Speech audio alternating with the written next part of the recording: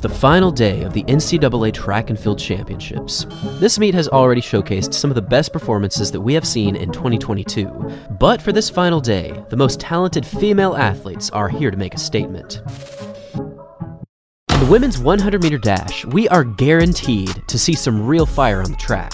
In the semifinals just 2 days ago, we had a total of 6 athletes dip under the 11-second barrier, which if you're running under 11 seconds for the 100 meters, you are flying. So this final was sure to be exciting. However, the one athlete that I think has the best shot at winning is Julien Alfred from Texas, this year's NCAA leader in the 100 meters with a time of 10.81 seconds, which places her at number 3 in the world this season, only behind Shelly-Ann Fraser-Pryce and Elaine Thompson-Herah.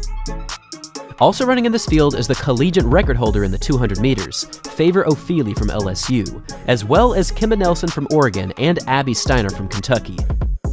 Indeed, the hype around this final has been massive, and the build-up to this final has been many of the best times in collegiate history.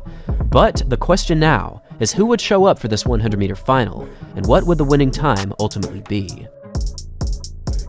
After a clean start, it was Julien Alfred up front with a very fast opening 60 meters, but Kemba Nelson was very close behind.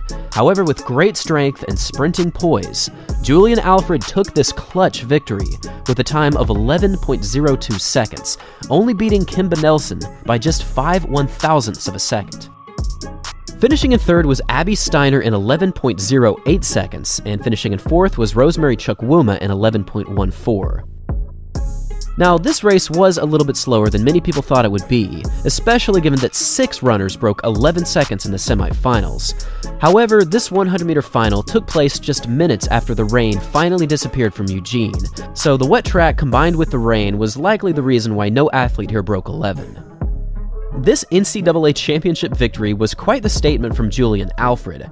Earlier this indoor season, she broke the collegiate record in the indoor 60, running a remarkable time of 7.04 seconds. And now, just 3 months later, she's followed up with an NCAA championship in the 100, and she took down a very strong field in the process. This was quite the way to start the final day of these NCAA championships, and with great execution, Julien Alfred is now the NCAA champion in the women's 100. Thanks for watching, everyone, and as always, until next time.